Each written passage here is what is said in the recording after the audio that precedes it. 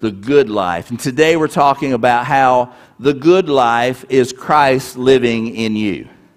The good life is Christ living in you. I don't have a fan today, but I do have an illustration today. All right, can everybody see this okay? The next time that you're standing in your kitchen or your bedroom or at your desk, I want you to look at your drawers.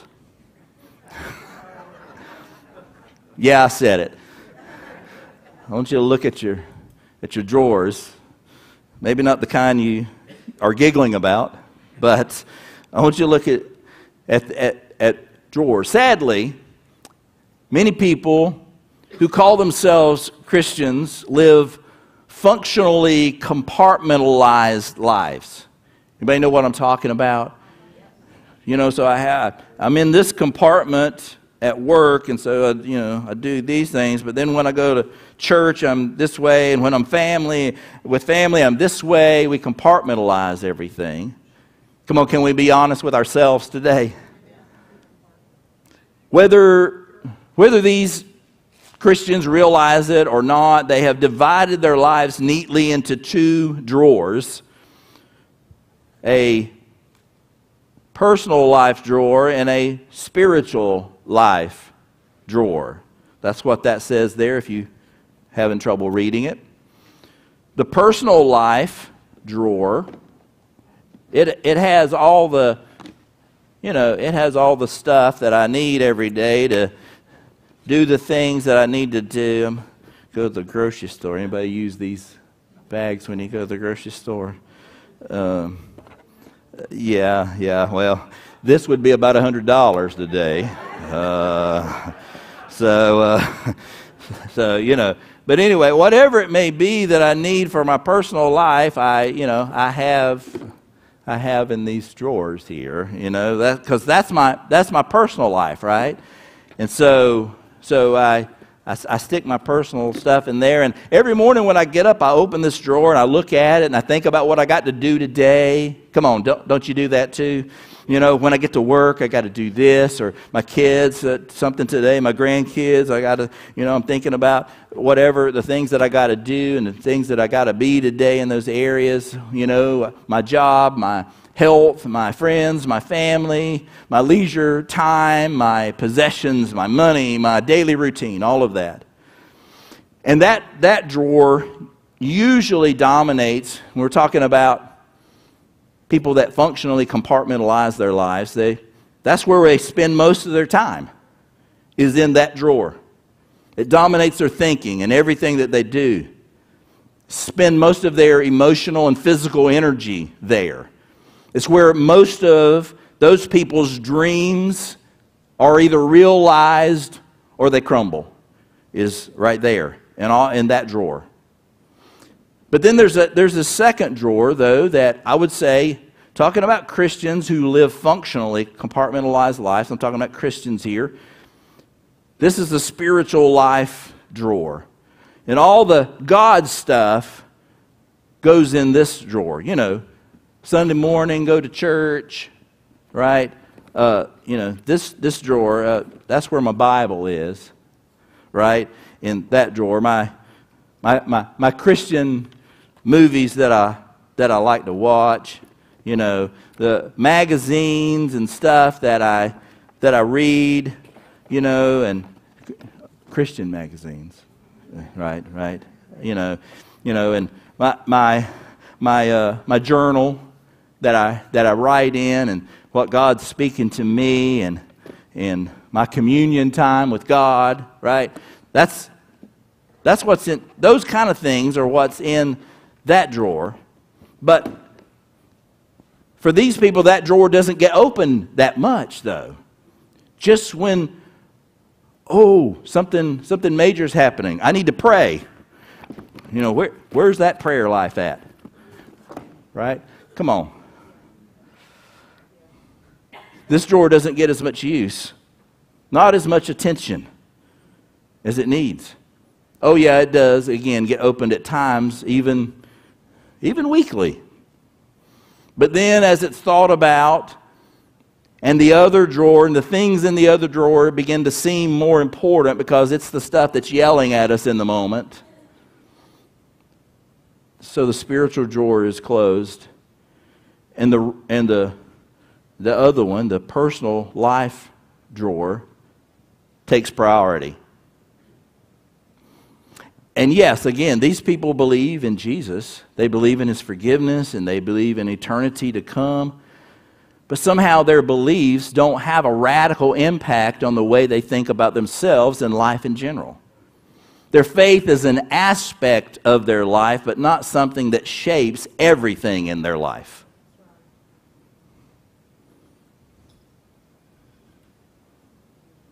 You know, Jesus doesn't want to be added to your life. He's supposed to be your life. There's a scripture that says, you know, when Jesus, who is your life, appears. So I want us to all examine ourselves today, right? We may not see ourselves as the one that's in this drawer mostly, but I want us to examine ourselves today and see if we're in that category to some degree. Can we all do that? Ask yourself, on any given day, what most influences the way that I think about myself and my life? Ask yourself, what's the driving factor for the majority of what I think and say and do every day? The biblical worldview has only one drawer, the spiritual life drawer. It's the gospel of Jesus Christ lived out every single day. Everything for the sold out Christian goes in that one drawer. 1 Corinthians chapter 6 and verse 20 says this, "For you were bought at a price. Therefore, glorify God in your body and in your spirit, which are God's." You were bought at a price. A high price. The life, the physical life of Jesus Christ. The blood of Jesus, innocent blood of Jesus being shed for you. You were bought at a price. Therefore, because of you know this, glorify God in your body and in your spirit, which are God's, it says. Listen to me today. If you're a Christian, if you've given Him your life, if He is Lord of your life, you don't belong to you. You belong to God. Because we belong to God, we are to bring glory to God in our body and in our spirit. God, listen to me, God has a radical single drawer purpose for your life. The best word for that purpose that the Bible uses is the word ambassador. 1 Corinthians chapter 5 and verse 20 says, so we are Christ's ambassadors. And it says God is making His appeal through us. We speak for Christ when we plead, come back to God. God is making His appeal through us. Elder Ricky this morning said something along those lines when he was sharing a word from the Lord for us. A word of prophecy to us. Come on, have you read in Scripture about prophecy? When a word of prophecy comes, God doesn't always speak just through the pastor, through a message he's prepared. He speaks in other ways, in different ways. And so this is a word from the Lord to us today. And so we are Christ's ambassadors. God is making His appeal through us. Somebody say He's talking to me. Right? It's all of us. Through us. We speak for Christ when we plead. Come back to God. See, the only thing an ambassador does is represent the ruler who sent them somewhere. Every day, all the time, in everything that we do. Therefore, your purpose in life is to make the invisible presence of Jesus visible to the lives of other people. That's your purpose. Listen to me today. You have no other purpose. Sure, you got to go work on your job, but you can work in your purpose there. There's people there that need to know Jesus.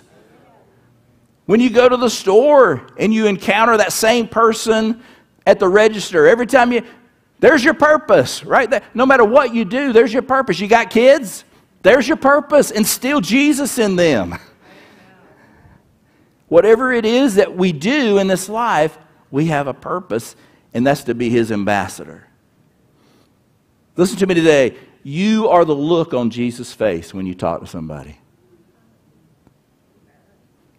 You are the tone of His voice when you speak to them.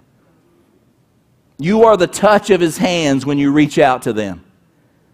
You are the physical representative of His grace standing before them, whoever they happen to be. This is your mission in every situation, in every location, in every relationship of your life, to make the truth of what to them is the invisible King, to make it visible to them. Because you are what they see. Do we always do it perfectly? No, we mess up sometimes, but that don't mean we give up. When you mess up, don't give up. Get up and go on. Galatians 2:20. This is our verse for this series. We've read it every week for the past 3 weeks. I have been crucified with Christ, and I no longer live, but Christ lives in me. And the life I now live in the body, I live by faith in the Son of God who loved me, and He gave Himself for me. I have been crucified. I don't live. Come on, anybody remember the one from 2 weeks ago? I've been crucified with Christ. I don't live any. That old person, that old nature has been killed, crucified, gone, dead. And the life I now live is a different one. It's Christ who lives in me. I want to talk to you just for a few minutes about Christ living. Christ living. We're supposed to be Christ living. Christ living in you. In you. So, I want to hit on 3 things. The life that I now live, it talks about in this verse. The life that I now live is different than the one I used to live. It's different. It's not the same. I don't keep living the same life. I don't keep living the same way. It's different. The life I live now is better than the one I used to live. I said it's better than the one I used to live. Right? It's not free from trials and tests and hardships, but it's better because Jesus is on my side. He's with me because I'm on His side. It's different. It's better. Number 3 I want to talk about this morning is the life that I now live is an adventure in the supernatural world of Jesus Christ. It's different. It's better, and it's an adventure. So let's talk about these 3 things. Number 1, Christ living is different. When I'm living for me, the focus is on my personal goals, my personal desires, and my fulfillment in life. It's all about me. The driving force behind my actions is self-centered. It's seeking personal gain, pleasure, and success.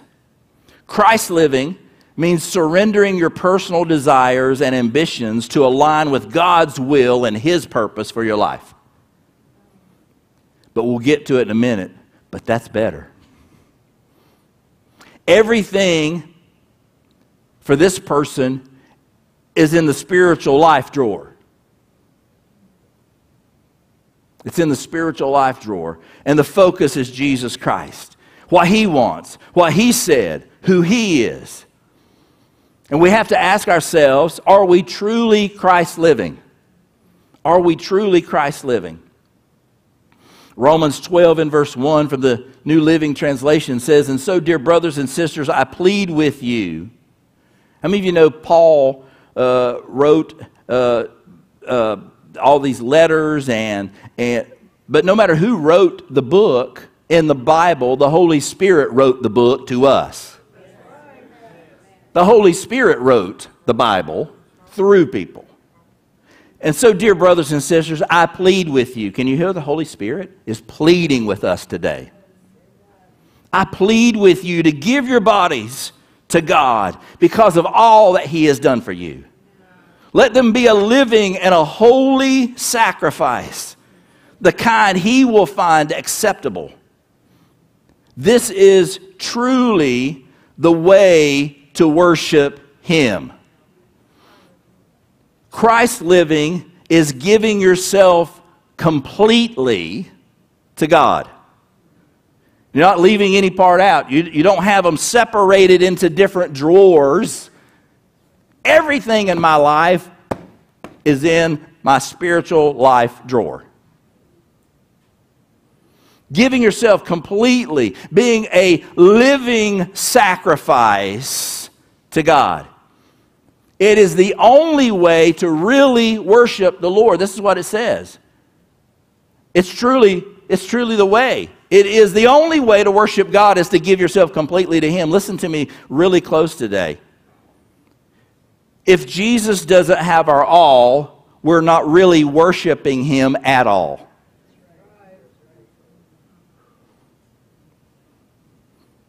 Amen or oh me right there, either one would work, right? Many of you have heard of C.S. Lewis, Chronicles of Narnia, and he wrote a lot of allegories that relate to revealing who Jesus is. And C.S. Lewis said this, quote, "Christ says, 'Give me all. I don't want so much of your time or so much of your money or so much of your work. I want you. I have not come to torment your natural self, but to kill it.'"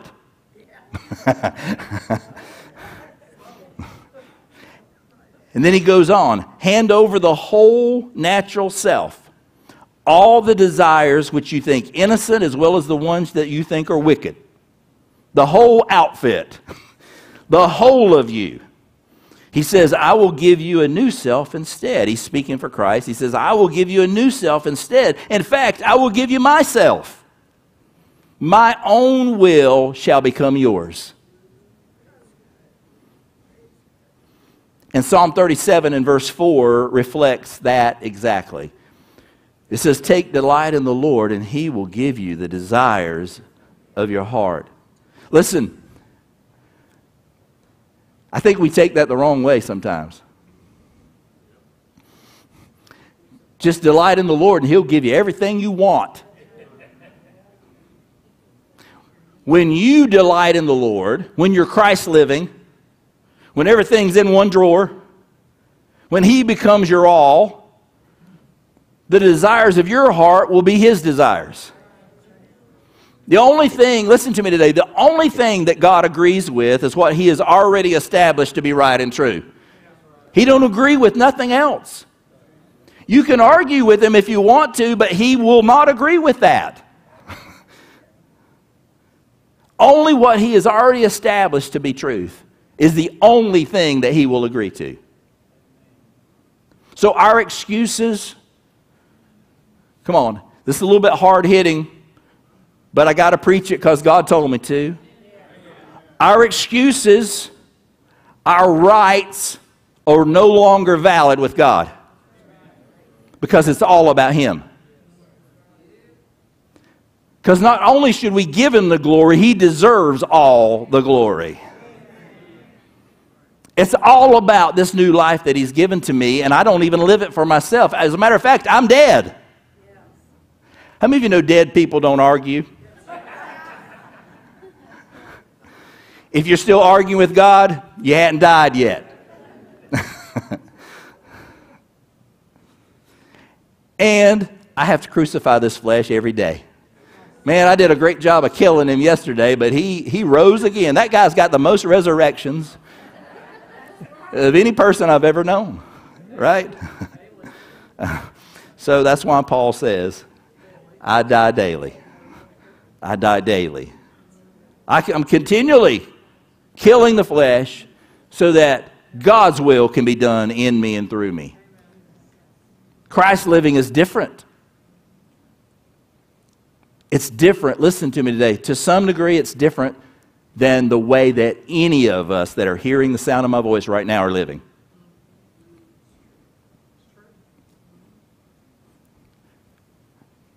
Get used to different. Live out of one drawer, the spiritual life drawer only. So it's different, and it's hard on the flesh. But secondly, number two, Christ living is better. It's better. It's not just, oh, it's so hard. It's so difficult. It's great. It's better. Living for yourself will lead to bondage. Living for yourself will lead to captivity, whether to sin or pressure from friends, materialism which never satisfies, or the never-ending desire to prove yourself to somebody, that you're good enough. A self-focused life never results in anything good. What it results in is stress, anxiety, and a sense of inadequacy because you're always trying to prove yourself. I don't need to prove myself. I want to prove who Jesus is in my life. That's what I need to prove by how I live. Living for yourself is a never-ending need to catch something that is uncatchable. You'll never catch it. We read recently a scripture that talks about trying to catch the wind. That's what it's like. Trying to live for yourself. Living for Christ is not just better, it's the only way to truly live. We can exist otherwise, but living like Christ, Christ living, is the only way to really live. In spite of what your natural mind might think, surrendering your life to Christ sets you free from striving for something that never will fulfill you. You are free to live out your God-given purposes. I love Galatians 5 and verse 1. Galatians 5:1 says, "It is for freedom that Christ has set us free. Stand firm then, and do not let yourselves be burdened again by a yoke of slavery." The reason Jesus sets you free is for you to stay free. And you can be free in Him. But it's living this life, a one-drawer life. We can be free from sin. We can be free from guilt. We can be free from shame. We can be free from bondage. So don't go back to living for yourself. There's some in the room today, you've been tempted to go back. You've been tempted to go back to a former way, or maybe it's not all the way back, but just a little ways back. No! Don't do it. The reason Jesus set you free is so you could stay free. He has a better way for you. Sure, we're still in a fight with the devil, but we're walking in victory in Christ, even when we're in the fight. And we have peace with God. That's almost better than anything else we could have. Peace with God. Instead of having inner conflict, now we have inner peace. Philippians 4:7 says, "And the peace of God, which surpasses all understanding, will guard your hearts and your minds through Christ Jesus." It's in Him. It's in Jesus. It's through Christ living. The life of Christ is supposed to be lived through you. Living for yourself and getting what you want sounds like it's the way to peace, but it just brings discord in our life. It works against the plan of God. It works against the will of God in our life, and it cultivates dissatisfaction. When you're living for yourself, that makes you a wanderer. You're always wandering around looking for something that's going to fulfill you, and you never, ever find it. You're a wanderer, always. Living for Christ makes you a settler, not a wanderer. Ephesians 4:14 says it like this: "No longer be infants tossed back and forth by the waves and blown here and there by every wind of doctrine, of teaching, and by the cunning and craftiness of people and their deceitful scheming." He wants you to no longer be infants that just go back and forth between whatever somebody wants to say that sounds good. Hey, let's do that. Let's do that. You know, we're always chasing something new. We need to get back to something old. It's the only thing that will bring you peace, is the Word of God. And it never changes. So when people today in our culture come up with new ideas of the way it should be, but it goes against what God said, don't entertain it. God said. God said. God said. And God never changes His mind. He is never going to change His mind. Again, the Bible says that His Word is firmly established. It's eternally established in heaven. It's established. It's firm. It's secure. It's not movable. Stop being thrown around by everything that someone says or does. Instead, become settled into the ways of Christ and live out His life in your life. Listen to me today. Christ living is better. It's different, but it's better. Live out of one drawer, the spiritual life drawer. Number 3, Christ living is an adventure. It's an adventure. So some of us, maybe many of us who have followed Christ for many years, we can recount miraculous things, supernatural things, healings, provision for our life when it looked like there is no way that we're going to be able to pay this bill. Come on, anybody know what I'm talking about today? He came through miraculously. It's an adventure living for God. What if the Lord were, we saw and we read in Matthew, Mark, Luke, and John, and we read in the book of Acts too, but Matthew, Mark, Luke, and John, when Jesus literally walked the earth in human form, right? And we see all the things that He did, the miracles that happened as He walked here on the earth. What if He was here again right now? He is.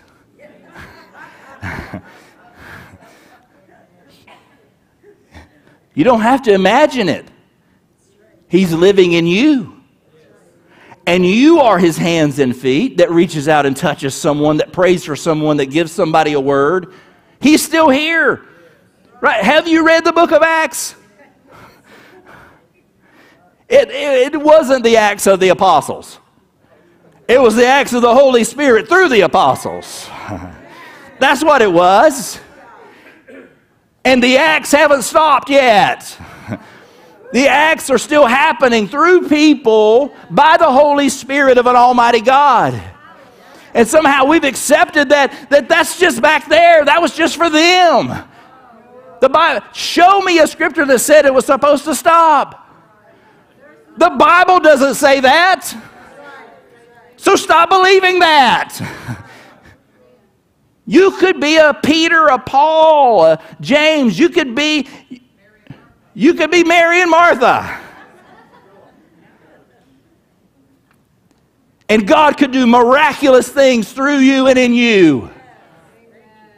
It's an adventure, but you've got to choose to live it. I said you've got to choose to live it. I've never seen a miracle in my life. Follow Jesus. Let Christ live through you. You'll see Him. Yeah. These signs shall follow those who believe. He didn't say these signs will follow just these 12 men. These signs shall follow whoever believes. What if the Lord were here right now on the earth? He is. In you. In you. Have you accepted Him as Lord?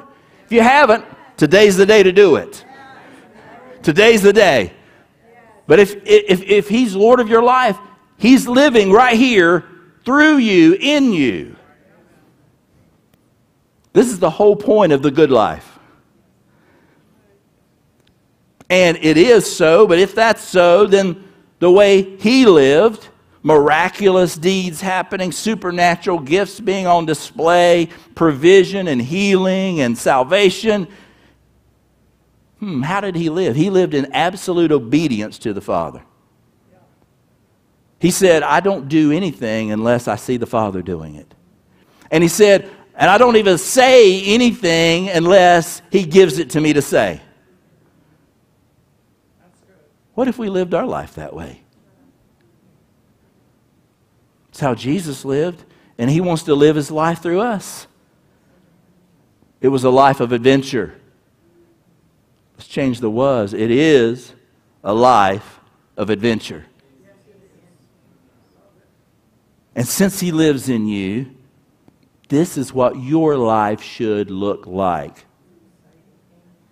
Listen, and I'm not saying we all get it right every day. I'm preaching to me too. My toes got stepped on too as I was getting ready for this. You and I are not fully living that life. But we can. I said, but we can. I said, but we can. Who wants to live that life? Romans chapter 14 and verse 8. It says, if we live for the Lord. If we die for the Lord. So it says, whether we live or die, we belong to the Lord. If we live, hey, we're going to live for the Lord. If we die, we're going to die in the Lord. Whether we live or die, we're in the Lord. I would say we, the church today, are living way below what God intends for us. There is no adventure when you are living out of this drawer, primarily. There's no adventure in this.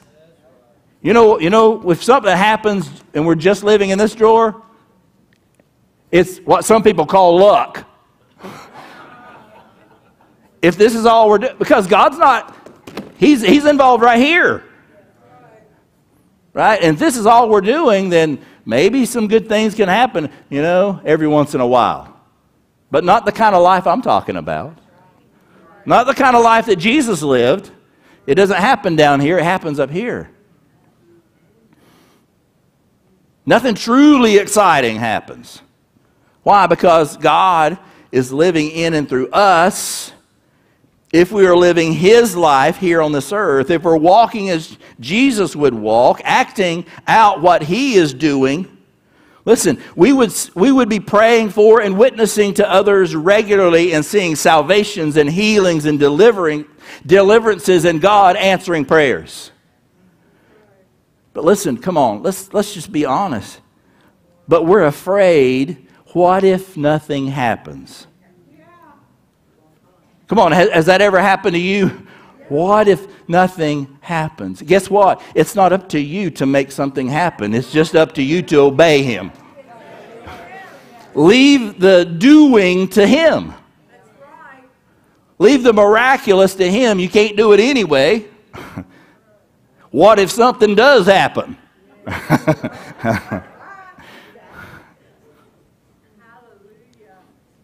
If we're living like He would live and acting like He acts, out of the 200 people that call this church their church home, most of them would be here every Sunday.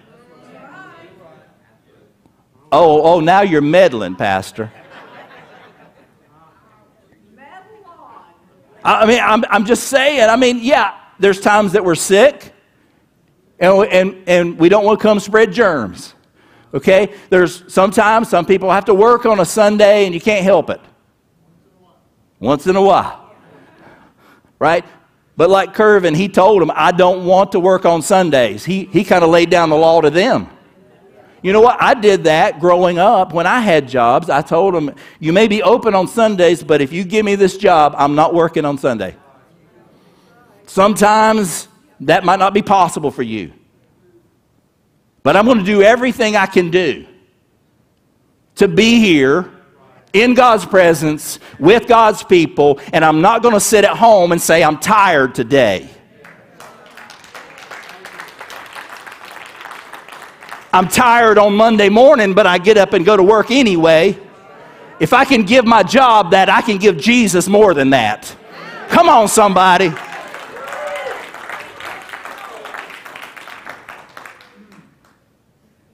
Oh, man.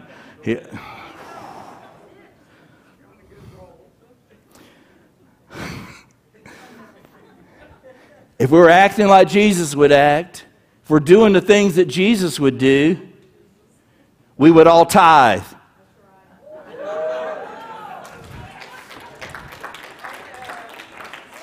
I'm not talking about giving $5.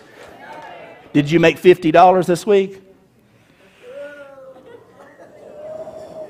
Lord, help me. The devil says you're going to run them off.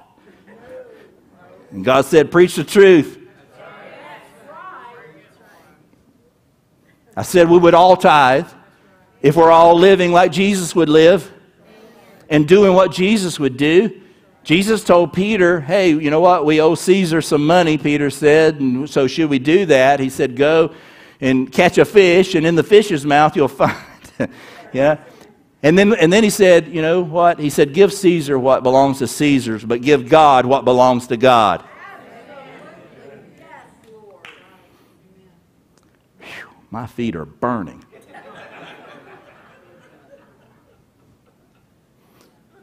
If we did that,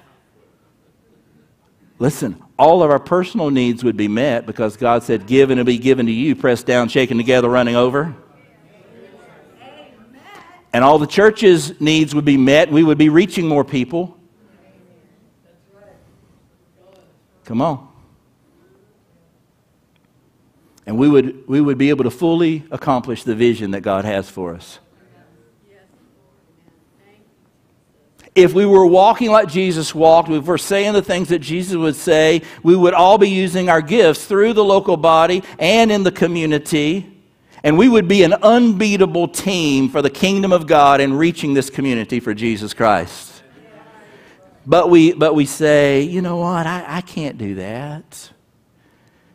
Find somebody in Scripture that already thought they could do it when God asked them to do it. You won't find anybody because they all said, I can't do it. Ask somebody else. And God said, I'm asking you. Because when it happens, you know that it's not you. You'll know it's me. And so will everybody else.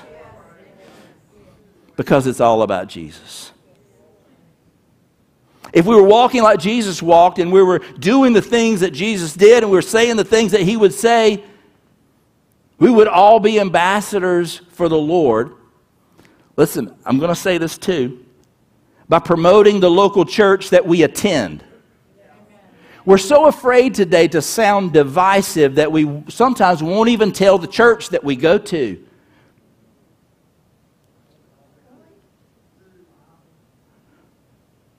And it is okay if they go anywhere because there's lots of other good churches that preach the word, okay? I'm not saying we're the only ones. Don't go tell somebody Pastor Greg said that, okay? Because it's not true. See, I've got it recording right now. I can go back and replay it for you, okay? But see, if it's somebody that you know, that you've influenced, that's on your hit list, if it's somebody that you've met, you've talked to, they hear you, they're beginning to trust you, why would you tell them to go somewhere where they don't know anybody? Invite them to come with you. Invite them to come with you. They know you. People stick because they have friends. You and I are supposed to be friends. Not just to our friends. Somebody said one time, we're a friendly church. I'm not talking about us right now. We're a friendly church. And a pastor said, every church thinks they're a friendly church because you're friendly to each other.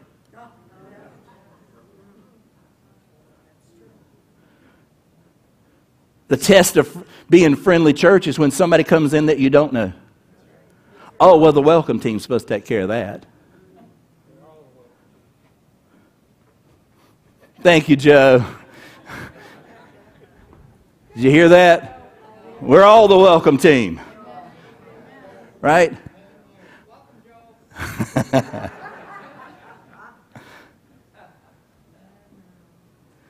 If we're doing what Jesus would do, if we're saying the things that Jesus would say, when you feel a calling, a tug on your life to join a ministry team or to possibly help lead an area of ministry, you wouldn't be afraid to step out and to say, I'm willing to help with that. I see there's a need in that area.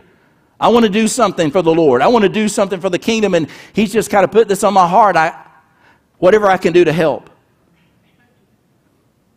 Lisa and I were telling a story to somebody recently about when we were really early in our marriage, really early in going to church together. We had gone to church separately before that, before we were married, but we went to a different church, and we felt a tugging on our heart to help out with kids ministry and to help out with kids church on Sunday morning.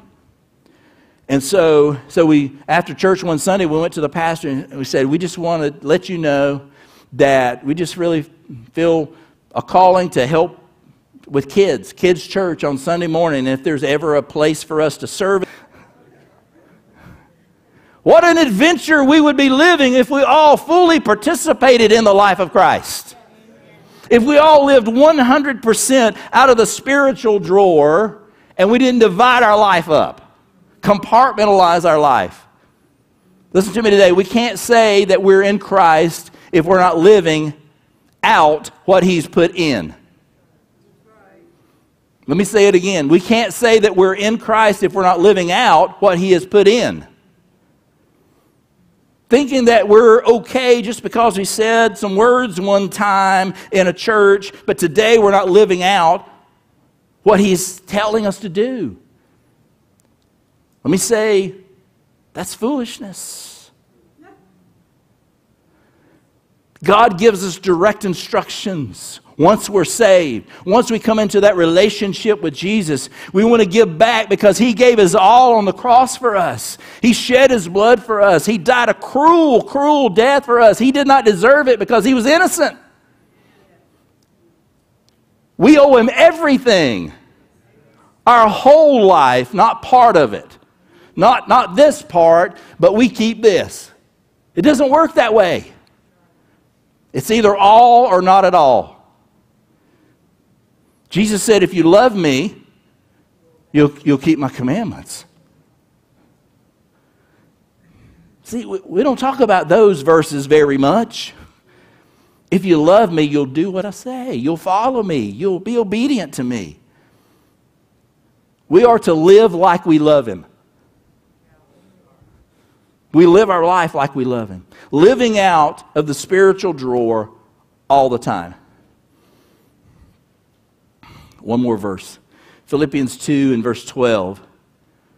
This is from the New Living Translation. It says, Dear friends, you always followed my instructions when I was with you. And now that I'm away, it's even more important. Work hard to show the results of your salvation. Let me read that again. Work hard to show the results of you. It doesn't say work hard for your salvation. There's no work you can do to earn your salvation. But once you are saved, work hard to show the results of your salvation, obeying God with deep reverence and fear. Another translation says, work out your salvation with fear and trembling. I say it like this, work out what He has placed in. Everything that you need for life and godliness is in Christ, and He's put it in you. Work it out. Work it out. Work it out. We're not living the good life until we stop living our personal life and start living the Christ-living way. you and I don't really believe the Word of God until we live it daily. We really don't believe the Word of God until we live it daily. This means Christ's will being number one in every decision, every action, everywhere, every time, all the time. Do we mess up sometimes? Yes. That's why there's a thing called repentance and forgiveness. I messed up, God. I didn't do what you called me to do. Lord, please forgive me. Guess what He does? He forgives you. Then get back up and go at it again. This good life is not you or I getting to do what we want, but Christ getting what He wants through you and me. It's different. It's a different life. But it's a better life. It's an adventurous life. The end result of it is you being blessed. Guess what? When the power of God flows through you, when you're praying for someone and they're healed, guess what? You get it too. Right? I mean, because it's you, it's in you, right? When you give somebody a word, a scripture that God places on your heart and it just blesses them and tears come in their eyes and you don't know what that means to me, they say to you, and man, what a feeling that you get. The God used me. I can't believe He used me. That's the feeling He wants you to have every day of your life in some form, in some way. Living out of one drawer. The spiritual life drawer. You know what I think we ought to do?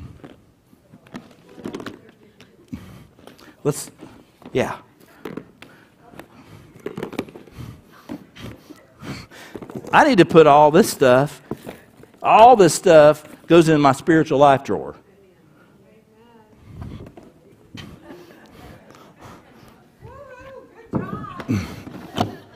I don't need any other drawers.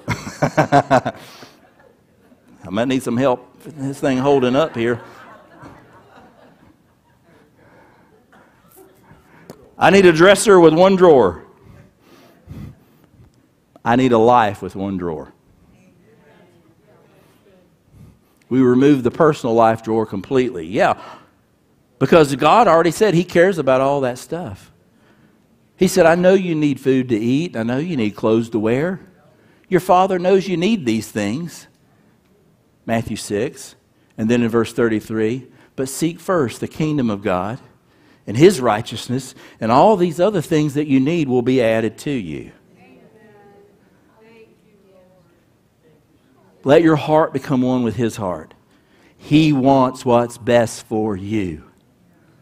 Don't let your circumstances dictate what you do. Live out Christ's life by letting Him live through you. Do what Jesus would do. Say what Jesus would say. If you're going to live for the Lord. Completely. All the way. All in. It's the only way to truly live. Will you stand with me?